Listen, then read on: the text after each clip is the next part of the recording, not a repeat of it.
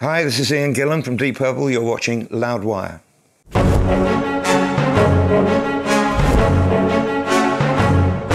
Hey everyone, Graham from Loudwire here, and it's Wikipedia Fact or Fiction time with Mr. Ian Gillan of Deep Purple. Thank you so much, man. Appreciate it. I know you don't like Wikipedia very much. I have no feelings one way or the other. Oh, come on. Wikipedia. You said that you avoid it on purpose. Well, I do in the sense, not in the sense that I hate it or I've got no feeling for it, but it's just a complete waste of time. It's a waste of my time. I know it's fallacious. I know that they're careless. I know there's been no research done at all. We're now on the third edition, an update of my autobiography. Sure. First edition was over 20 years ago. I couldn't give a monkey's toss. All the information is there, and the real stuff. So I've consciously avoided actually reading anything about Wikipedia. All right, well, we'll see if the people who read the book wrote Wikipedia. Could be. First of all, it said you were born in Chiswick, London. That's true. That's true, okay. Chiswick, actually. Wrong. No, I was born in Chiswick. Chiswick? Yeah, it's called. Did I pronounce it It's properly? pronounced Chiswick, yeah. Yeah, sorry about that. That's all right. All right. It says you attended Acton County Grammar School. For 3 weeks at the end of after I got thrown out from my school I spent my whole life at, yeah. That's it. Where you were in the same class as Pete Townsend. No. No? No. Oh, okay. But you became distracted from studies after leaving a local cinema, having watched an Elvis Presley film, deciding you wanted to be a rock and roll singer. No, not really. I mean, no. The real truth of the matter is, seeing the Elvis film, I wanted to be a film star. Really? Yes. Okay. I was an impressionable teenager. I was already a singer. I'd been singing all my life. My granddad was an opera singer. My uncle was a jazz pianist. See, this stuff's really interesting, isn't it? I think so. My grandmother was a ballet tutor, so the house was full of music. I was a boy soprano in the church choir. And it's true, I saw Elvis, but it wasn't until a little later that I thought of being a singer. It said you had at one time been approached by Nick Simper when Deep Purple was first forming, but you told him that the project would not go anywhere while you felt that your band Episode 6 was poised to make it big.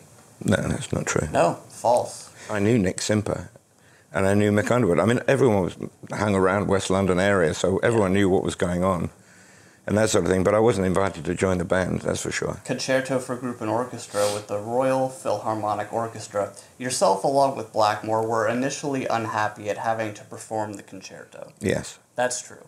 Okay, why was that? Well, we were focusing on this extreme rock and roll that we were writing and working on. Yes. And this came out, it wasn't that we didn't want to do it, it was just that it was at the wrong time. It was the managers that forced that situation. We felt it should have come after Deep Purple in Rock came out. Yeah. Because we felt that that was more about the band than the concerto was. And so that sowed a huge amount of confusion in everybody's minds that this thing came out first. That's why we were unhappy. Were you happy with the result of it? Not really. Oh. It wasn't until 1999, when we did it again with the London Symphony Orchestra at the same venue, the Royal Albert Hall, that I realised what a piece of genius work it was. And when I suddenly analysed the construction and the story of this conflict between a traditional orchestra and a young rock band, which was what it was all about. And the light went on, and I went, ah, man, that's amazing. That's just amazing. But we were so irreverent about the whole damn thing that in an Italian restaurant between the dress rehearsal on the day of the concert, prior to the show itself, we went for a light meal at an Italian restaurant around the back of the Albert Hall. And John, bless him, looked at me and said, Ian, he said, by chance, he said, are you anywhere near finishing the lyrics for the second movement? I said, oh, no, I don't, but I'll get on it now.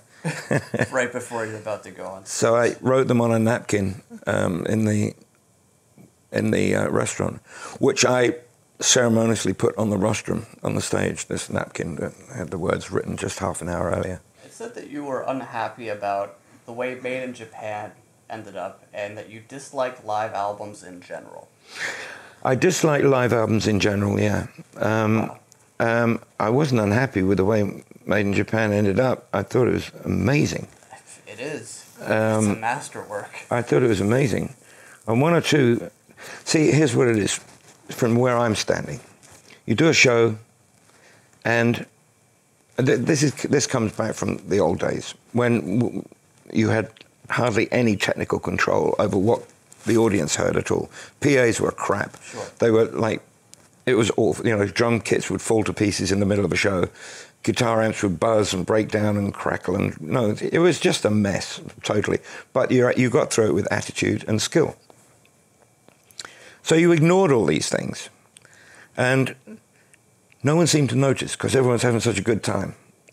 So why dissect it and analyze it and listen to it from most people who weren't even there? Yeah. And so you're hearing everything except the atmosphere or the involvement.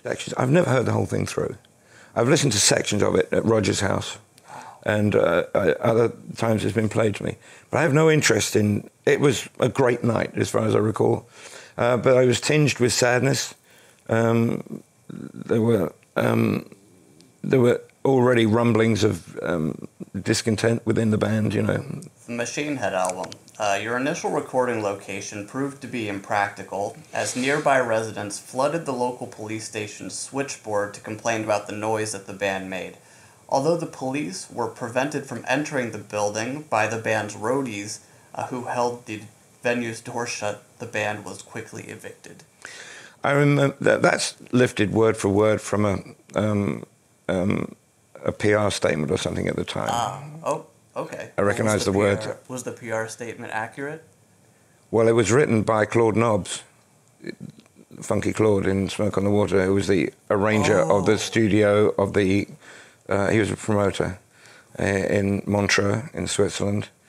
And when the guy fired the very pistol, the flare gun over my shoulder, of course, the place caught on fire pretty quickly, and it was Claude who went down into the basement to rescue the kids, dragging kids out the ground, you know, and so nobody died, although it's a miracle. And the town council put out, or Claude himself, who's a figure of great authority in Montreux, put out the statement in conjunction with maybe the record label, I'm not sure. Okay. But I recognize the words from one of those sources, the label, or from Claude Nobbs at the time. But yes, it's true. Black Sabbath days. You were required to learn the band's old repertoire, but had difficulty remembering the words, so you eventually came up with a solution of writing the lyrics out on a Perspex folder and balancing it on a wedge monitor, turning the pages with your feet. It was on the floor, actually, not on a wedge monitor. Yeah. Okay. But turning the pages with your feet while playing? Well, yeah, it's easy. I just, you know, I'm sorry, but Iron Man just wouldn't sink in. And I couldn't grasp it. My head was just not tuned to this. Much different singing style to what you're accustomed It's not this. Yes, it wasn't the notes or the style. It was the actual words. I just thought, I want to sing this. So anyway, yeah, it was a bit unprofessional of me, but I had myself covered by this book, and I was able to turn the plastic sheets with the lyrics in, or the prompts. They were prompts, basically. Oh, I remember the day in Birmingham when at LSD, Light and Sound Productions, the guy said, anyone got any idea for a stage set? And Geezer Butler said, here's Stonehenge. And I said, great idea. He said, how do you visualize it? And he said, well, life size, of course. And so they made a life size. It wasn't actually, it was about 2/3 scale, but it was still big enough. It was still too big for made out of carbon fiber or fiberglass. And anyway, so they had this dwarf dressed up as a baby, the devil's baby, crawling across the top to the sound of flanged screaming. And at the final point, there had been a rehearsal prior to that. And at that point, what was supposed to happen was the dwarf falls off behind the drums onto a mattress, and the roadies come out dressed as druids, which is very effective, apart from the Reeboks you can see under their gowns, under their robes, to a tolling bell, and then the dry ice, which they also didn't do at rehearsal, came flooding the stage. And this is my downfall, because first of all, the dwarf fell off the stage the Druids came out, but the screaming hadn't stopped, and it had taken on a lifelike texture because somebody had removed the mattress. Yep. Somebody in the band. And that's great. And then, of course, I went to the front of the stage trying to keep a straight face, and I was overwhelmed by this 6-foot cloud of dry ice, and I couldn't remember the first line of whatever the hell it was we were singing. I'm on my knees going like that, and then the floor lights came on and blinded me, so I couldn't even see the book, let alone the words. So I'm popping up and down with a couple of words here and there. And whatever. Yeah. It was just one of those magic moments.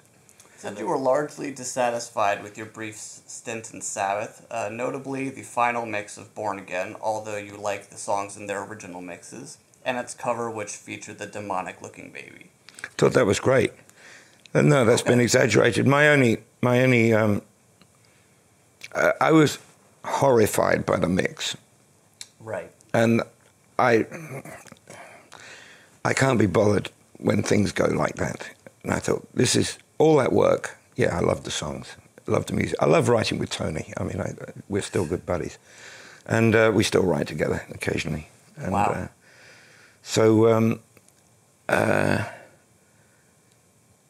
I took home some monitor mixes on a cassette in those days, which I still have, and it still sounds amazing. And then I heard the mix and the production for the first time, and all I could hear was like that. It was as somebody throwing a blanket over the whole thing. And he'll deny it, but Geezer went to London to supervise a remix, and that's what we ended up with. And I think he might have had a slight bent towards the bottom end of the sound, being the bass player. Oh, the Now What album. The songs Uncommon Man and Above and Beyond, which includes the lyrics Souls Having Touched Are Forever Entwined, are dedicated to founding member John Lord. Mm. That's true. Yeah. We heard about John passing away while we were making the album, and Ian Pace came in and said he's gone. We were expecting it. I mean, he'd been ill for a while. Nevertheless, it was still a shock. And for me, it's summed up by that line, souls having touched are forever entwined, which took me back to when my father died suddenly, and I had to go and identify him in the morgue. And I felt this incredible inrush of my father's spirit into me, and he's been traveling with me ever since. And so have a lot of other people, according to our varying degrees of intimacy in life, or the effect that they've had on me. My Uncle Ivor, who was a jazz pianist, has been traveling with me since I was a teenager. And I think we're all like that. We get touched by people, and they have an effect on us to varying degrees. And so that's what happened with John. Instantly, he invaded me. We had so many intimate moments on the tour bus, traveling, sharing, discussions, philosophical debates. And for me, there's a mnemonic with John. He crops up in my life almost every single day, and it's the letter D. And because we used to share the cryptic crossword on the tour bus, okay. And we used to share the answer, working out the answers by talking through. But I always used to fill them in by writing the letters in. And he used to get grumpy with my letter D, the way I wrote the letter D. He said, well, that's not a D. I said, well, it looks like a D to me. Well, it doesn't look like it. It's confusing me. And he would always bitch and moan about this letter D. So every time I do my crossword, I go, hi, John. I'll try and write it really nice for you. The Rock and Roll Hall of Fame. It says you personally invited Ritchie Blackmore to attend, but not to perform. That's not true. Fiction. Fiction. Invited. It was difficult, and I can understand everyone's point of view on this one, but we had to consider the living, breathing Deep Purple, yes. Which has been, Ritchie walked out on the band, and we had to rebuild, and we carried on, and we had Steve Morse playing guitar for 20 years or more when this thing cropped up. The organization was so arrogant, they never asked a single thing. They were just, saying, well, this is this and that.